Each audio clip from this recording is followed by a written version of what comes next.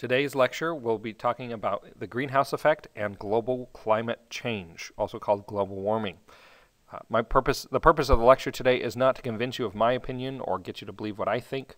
It's also not to convince you of a specific opinion. I'm not trying to convince you that global climate change is something to worry about. I'm not trying to convince you that it's not something to worry about. We're just going to talk about the facts today, the things that we can prove with science.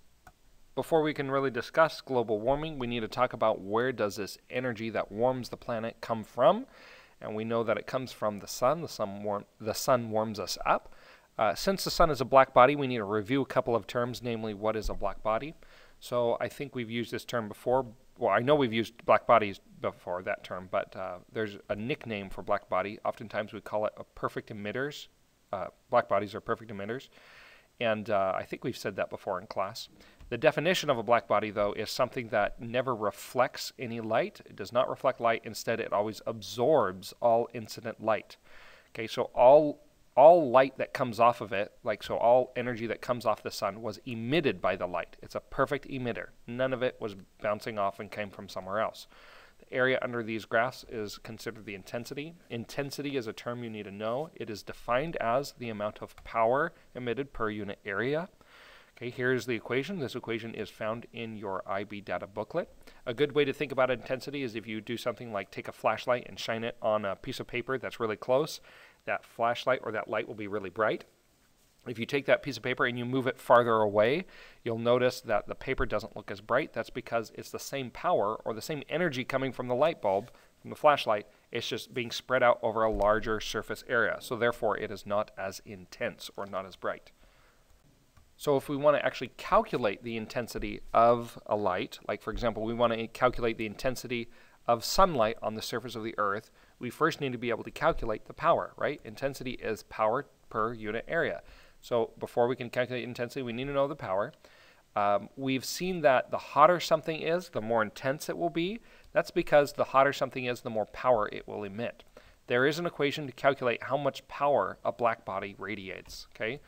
The equation is this: radiated power emitted by a black body like the sun is equal to some constant called Stefan-Boltzmann's constant, which is right here. This constant can also be found in your data booklet, times the surface area of the black body, so the surface area of the sun, if that was what we were calculating, and then the temperature of that black body. So, and make sure you always measure that temperature in units of Kelvin.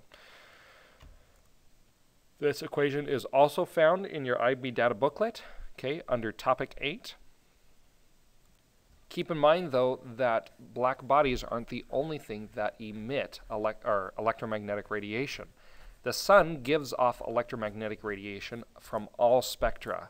So from all parts of the electromagnetic spectrum, that includes light, right? The sun gives off light, it gives off radio waves, it gives off ultraviolet, infrared, microwaves, x-rays, gamma rays, all these different wavelengths of light. It will give them all off, okay?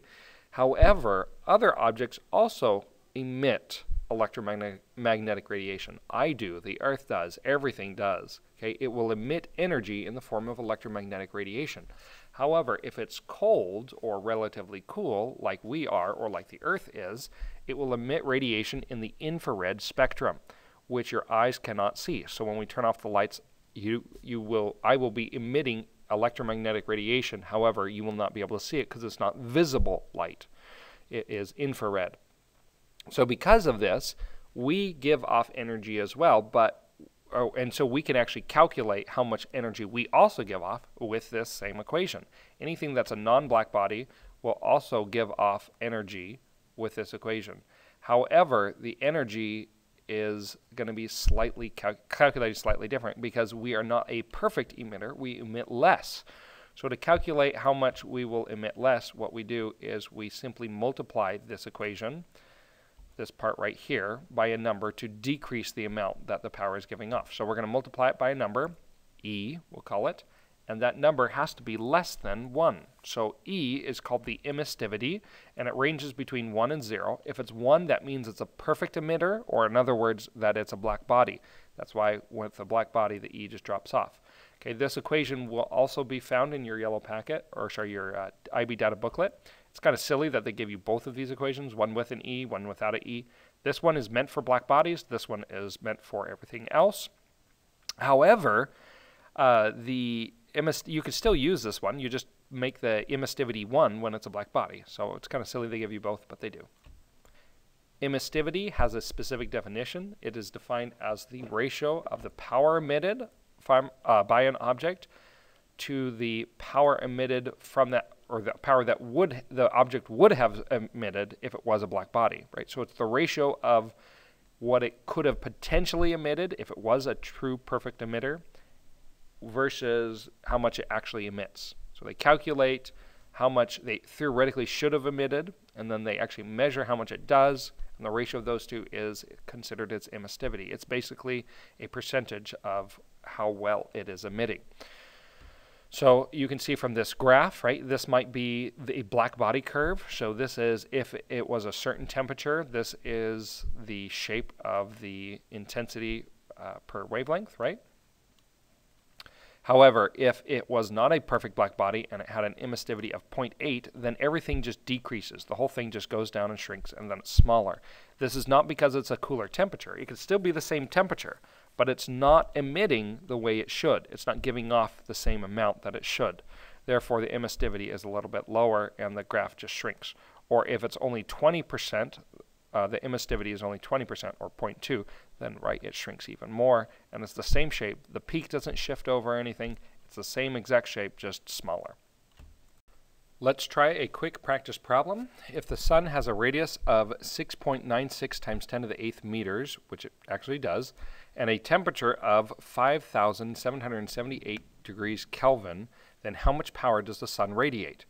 Okay, in order to keep this, you can pause it and try and solve this, but to solve it, just keep in mind that we're going to use the same equation we actually did before, or we just discovered, right?